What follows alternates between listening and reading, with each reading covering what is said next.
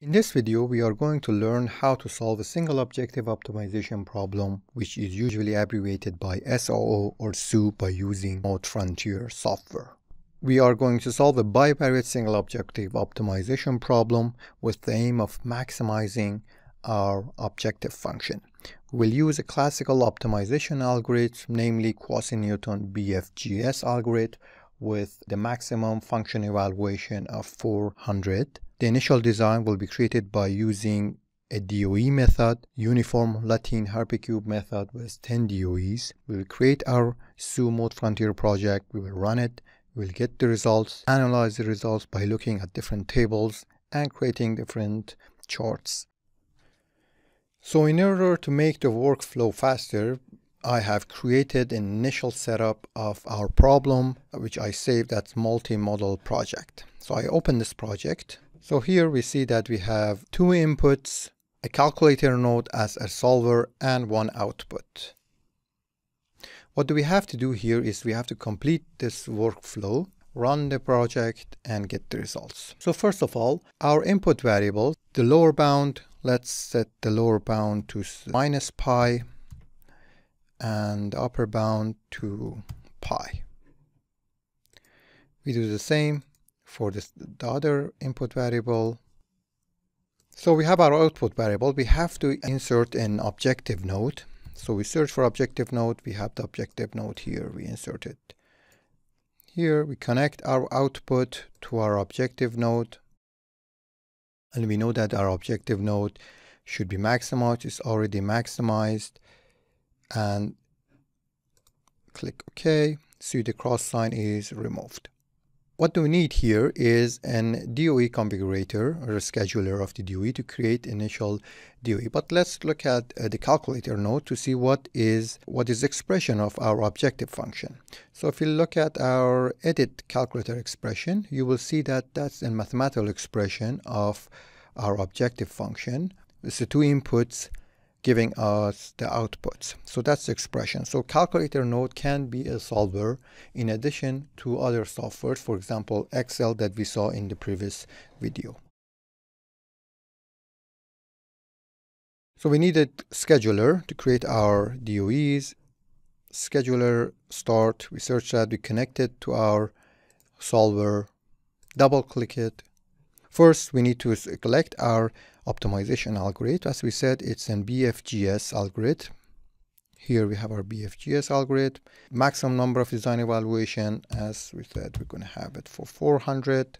Then we need our DOE configuration. There are some conflicts between the table and the workflow, so just fix this and we can use the DOE table here that's already created for us. Add design algorithm, and we said we're going to use the uniform Latin hypercube with 10 designs.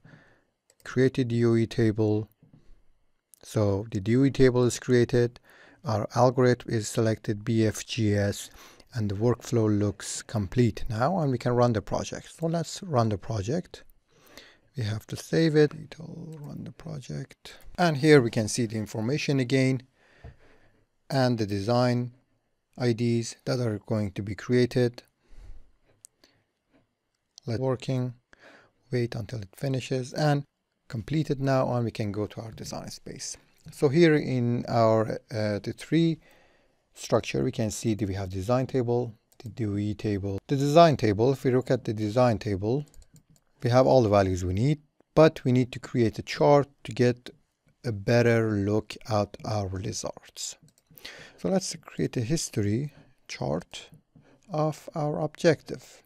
Let's see how it evolved through the iterations of the optimization algorithm. Here you can see from the chart that you have several local optimals and one global optimal.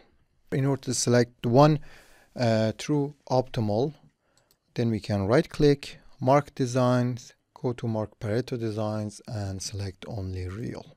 And here we see that the design ID 242 is our optimal solution. If we zoom at that, right click it, and we get more information about the specific design ID, which is our optimal results. We get the inputs, the output, and a very handy chart that you can get information from that. So let's get back to original view by pressing R.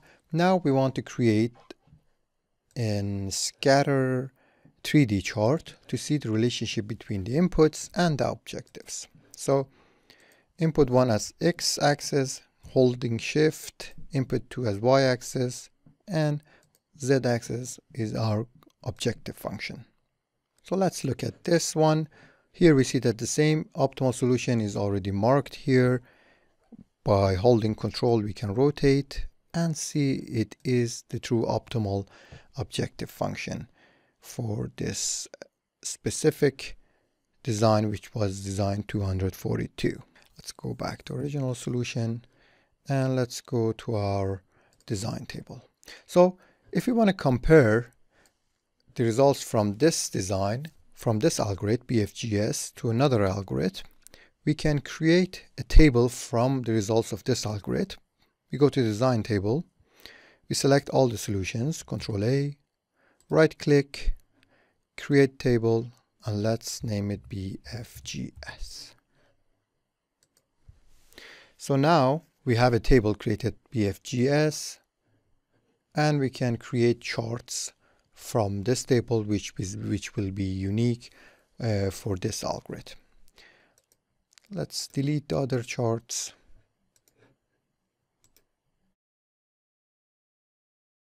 And by selecting this table, create the same history chart and scatter 3D chart.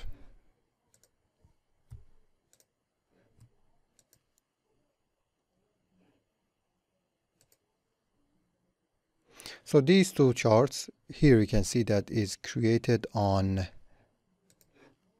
if we move this, we can see it's created on BFGS table. So now let's try another algorithm, optimization algorithm, and compare the results with BFGS. So we go to our workflow. We need to change our scheduling. The DOE will be the same, but the algorithm will be different. So let's select, for example, let's select the MOSA algorithm. So in order to be comparable to BFGS, MOSA algorithm should be able to run for 40 function evaluations. So 40 function evaluations of MOSA will be equivalent of 400 function evaluations of BFGS. So we create this. So now our algorithm is changed. You can see it's here MOSA, and we can run the project with the new algorithm and see the results, how it changed. So here you can see that it's still running. Now it's finished. Let's arrange the items horizontally. So our new table, our design table, appended by MOSA algorithm. But how do we select the results from MOSA algorithm? So we go to our design table, right click, and select designs based on category. So if we select category and we select MOSA, so here we see that results from MOSA are selected. Now mark designs, or we can create table from the marked designs in the table and name it MOSA.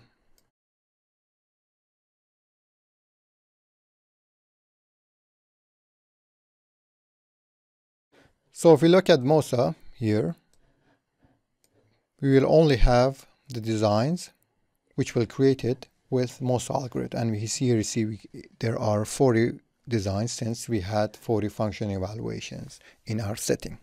So now we can create a new chart based on this table. History, objective, and the same 3D scatter chart.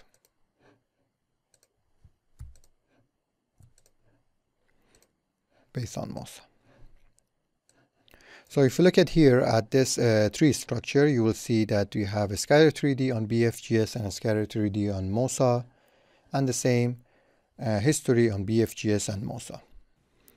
So now we can compare these two 3D scatter charts to see the performance of BFGS and MOSA algorithm. So if we select the optimal solution on the real, here we select it, let's rotate it to see this is the real optimal solution with the MOSA algorithm. And if we look at this one and rotate it, the BFGS, we see it here. So let's look at the design tables for BFGS and MOSA and compare the optimal solution. Let's mark or select the optimal value here. And if we go to BFGS and mark, select the Pareto. So the objective function is 1.106 e to the power 1, so it's 11 for BFGS, and for MOSA it's 10.4. So that means BFGS performed better than MOSA. It found a better objective function in terms of maximization, which is 11 because it's bigger than 10. So here we can compare these two algorithms. You can just copy these two charts and paste it in your report. The table's the same. You can do by copying the table and pasting in your report. Let's summarize this video.